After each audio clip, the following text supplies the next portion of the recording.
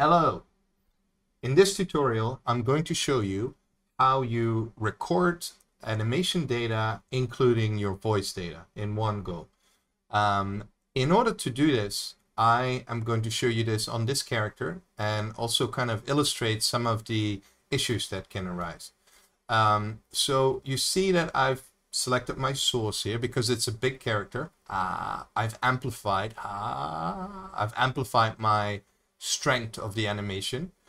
I need to make sure that if I amplify this, that my entire face, what you see here, is set to normal, to 1 in this case. I'm going to leave it on 4.8 because you'll see what happens in a bit if I don't do that. You get multiplier times multiplier. Okay, so basically, I'm going to create a new track. So I'm adding our character to the timeline. In terms of the motion source, I'm going to say I want everything. You can split this into different parts. In fact, actually, I don't want any lower body. I want to have the face and the upper body, right? That's correct. So now I'll go to the start of my sequence. I need to make sure that in my animation recorder, we have record audio on.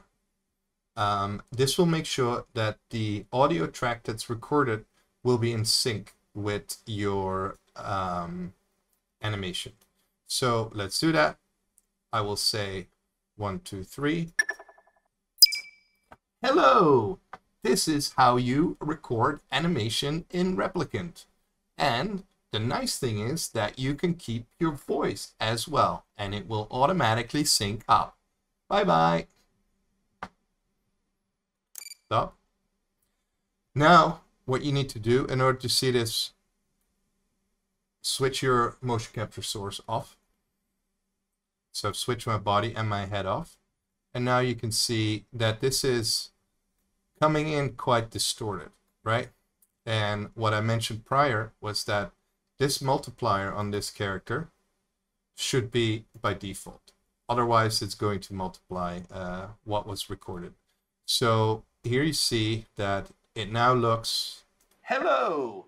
This is how you record animation in Replikant.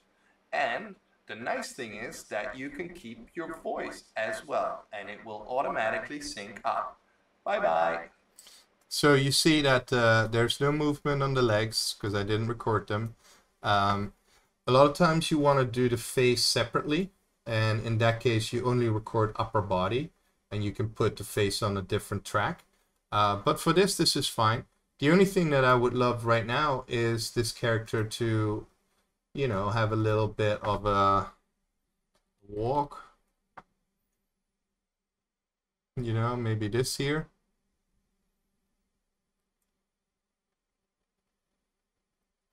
And how I would do that is I would create another track,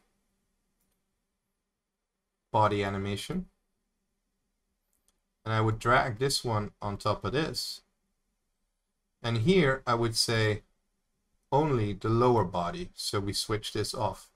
So now you see that these animations are being combined. Hello! This is how you record animation in Replikant. And the nice thing is that you can keep your voice as well, and it will automatically sync up. Bye-bye.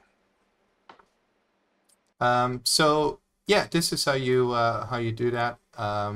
Let me know if this is clear and if there's any issues, and I'll be happy to